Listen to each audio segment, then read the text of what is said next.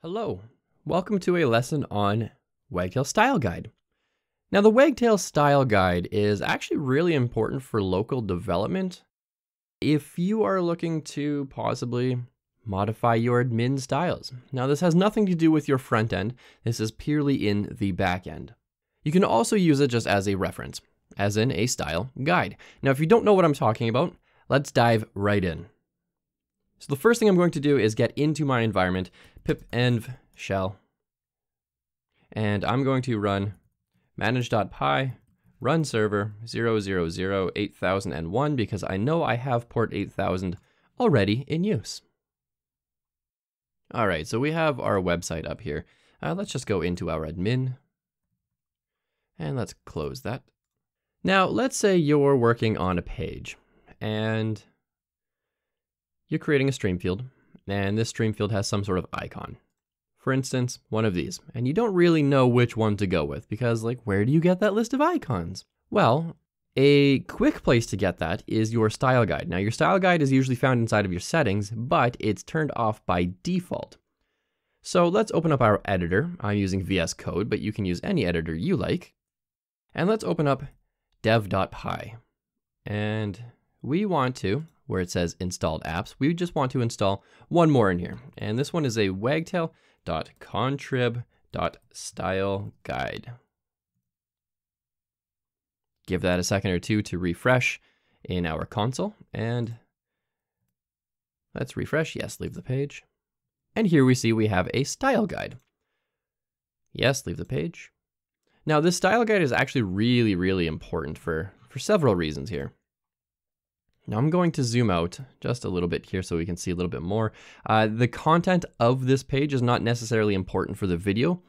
You should probably enable this for local development anyways if you're looking to change the success message color or warning or error message. It has a little table of contents here so you can jump down. But what I was talking about is icons. Now icons are what you can use in your stream field. You can actually use these all over the place if you really wanted to.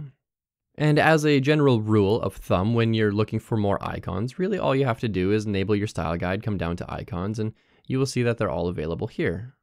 And you have a pretty good list of icons to use, but this is not just an icon listing page. There's a lot more to it. So let's quickly go through this. This is your default Wagtail color palette. These are the different colors that are used in the admin. Accessible color combinations. And we can see there's a lot in here. This is a lot like a brand guideline for Wagtail. And this is the default stuff that comes with it. Now, if you wanted to change this, you absolutely could. You could register a hook to add additional CSS to overwrite any of these. And that will be something that I will cover in a separate video. We have some typography. I am actually going to make this a little bit bigger here. We have some typography in here. We have help text. So we've got like these nice little alerts. Listings, different types of listings. We've got tables, we've got lists. We have pagination styling, different buttons. We have all sorts of different buttons in here. These are pretty nice. That's a huge button, by the way.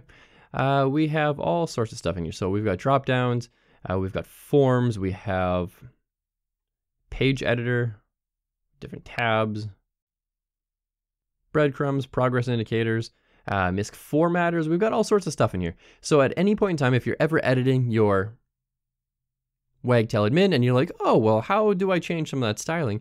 You can see all of that stuff in here. Now, a good place to find the actual styling is, if I come back down,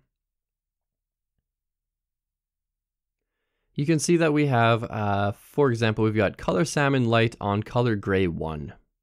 And if you're wondering, how do I overwrite these CSS styles? Well, right click, inspect.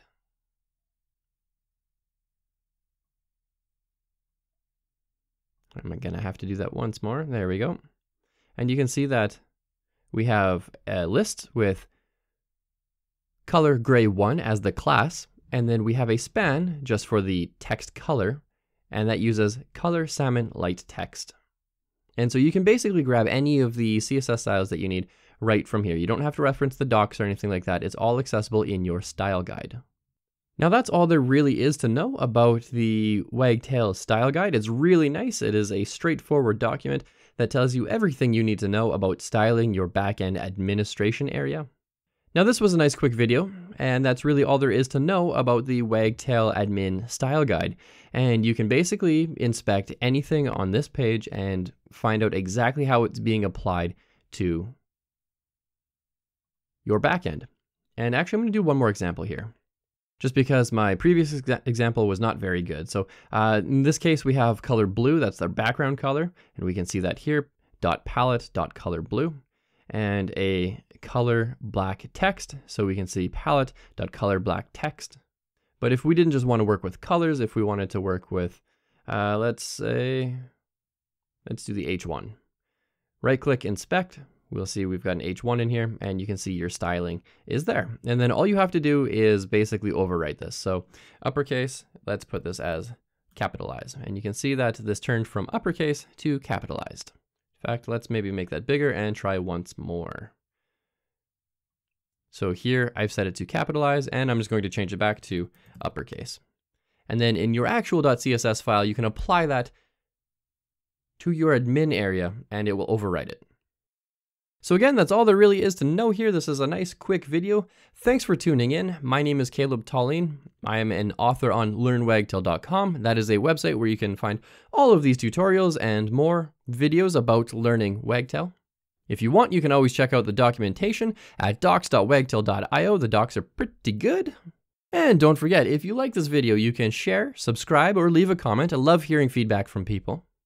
And if you're interested in watching all of these Wagtail videos, I have several hours of content available. All you have to do is click that rectangle on the right side of your video screen. Thanks for tuning in, and I'll see you in the next one.